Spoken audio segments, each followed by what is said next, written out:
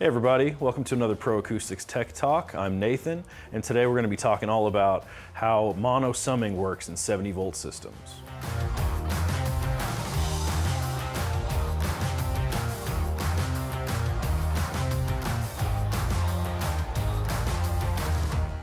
All right, so when I say the word stereo, a lot of people think that we mean like studio quality sound, like what you hear coming out of your phone when you're listening to your favorite music streaming source, or what you hear on the radio. But what stereo actually means is different musical content coming out of the left and right speaker differently.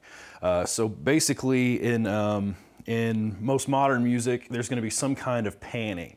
Panning refers to moving a particular input to, say, a left channel or a right channel for the purpose of kind of like space. So, you know, kind of the idea is that, you know, if I'm mixing a drum set in a recording environment, I might put the hi-hat, you know, kind of on the left where, you know, the right-handed drummer may have his hi-hat. Or I may, you know, have a keyboard that moves from left to right. So that's kind of how stereo works, but it doesn't necessarily mean that the sound quality is better or worse. I used to be a touring audio engineer, so, you know, I would do this a lot. You know, sometimes your guitar player on this side of the stage, you'd move the image over there. You know, you'd pan his guitar here, or you'd pan the other guy over here. And it kind of gives like a big kind of spatial perspective of everything that's going on. Versus mono means that everything is coming out of the same speaker. Both guitar players coming out of both sides. That makes sure that everybody in the entire space can hear everything that's going on.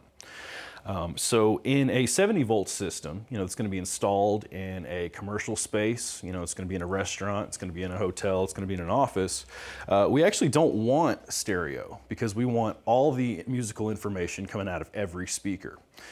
Say for instance, if you're sitting at a restaurant and there's a pendant speaker directly over your head, when you're listening to that speaker, you want to make sure that you're actually hearing all of the musical information. If you were listening to, say, like an old Bob Dylan record or an old Doors album like my dad used to listen to, they used to be pretty aggressive about panning. You might only have like bass and drums out of one side and keyboards and guitar in another, or that kind of thing. So if you're sitting underneath that speaker and you're only hearing the left channel, you're completely missing out on whatever's going on in the right channel. Also, if you're walking through the space, now you're going to be hearing different imaging wherever you go, and things can get a little bit confusing versus the same source, the same music everywhere. We also want to kind of contrast that with a home audio system.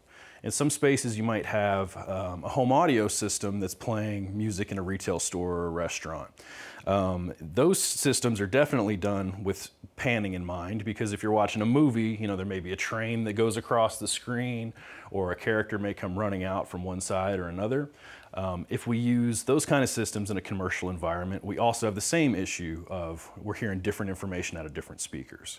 So instead, that's why we sum all of the information mono inside of a 70-volt system. That's actually done internally inside of the amplifier. Like on one of our MA series mixer amps from Pure Resonance Audio, you'll see stereo sources, you know, a red and a white RCA, but you're only going to have one output coming out of it. That's because it's actually going to sum the information inside of the mixer amp and output from a single output. Now, that's not the same as just taking your left channel and your right channel and smacking it on top of each other. For the purpose of this video here, I'm not going to get too in-depth in that, but there's actually a lot of transformers and balancing and whatnot that's done internally to make it to where that sounds as good as it's supposed to be inside of all mixer amps also.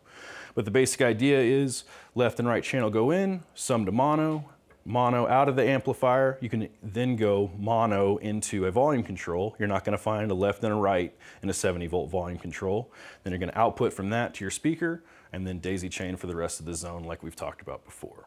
That makes sure that all your speakers play the same information in all areas, and that you give a more cohesive musical experience in your space.